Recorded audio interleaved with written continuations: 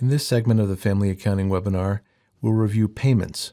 And there's pretty much 3 ways to do it. We can do it through quick ledger posting, we can do it directly on each and every ledger, or you could use Tuition Express if you wanted to. So let's go through the manual way. We go to Adams. Adams Family shows up.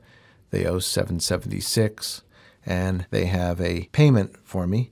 I can hit P for payment, and maybe it's payment by cash, and we are defaulting to the amount due. Maybe they only pay $100, and I can post and exit. That's how to do it manually.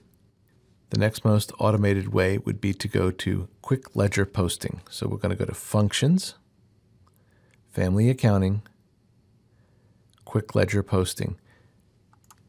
And what this does, it starts me off at this family. And let's say you get all your payments on Friday last week.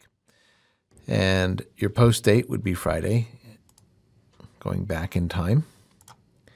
And I've got all my payments by check. And my default amount is the amount owed. So if I had a pile of checks, I can simply say post, and onto the Adams ledger, I would post the full $676 that's due. And I could click down and go down to the next family. The next family owes me $25. There's the $25. There's the check. And I can simply click post. If they had given me something other than just that amount, maybe they paid $11, I can post and continue on down.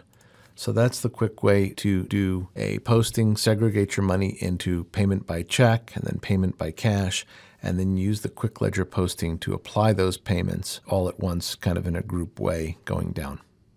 And of course, the last way to apply payments would have simply been if you had all of the ledgers already billed out and you were using Tuition Express, you could process this as a Tuition Express batch and simply get the monies collected automatically through ACH or credit card fees.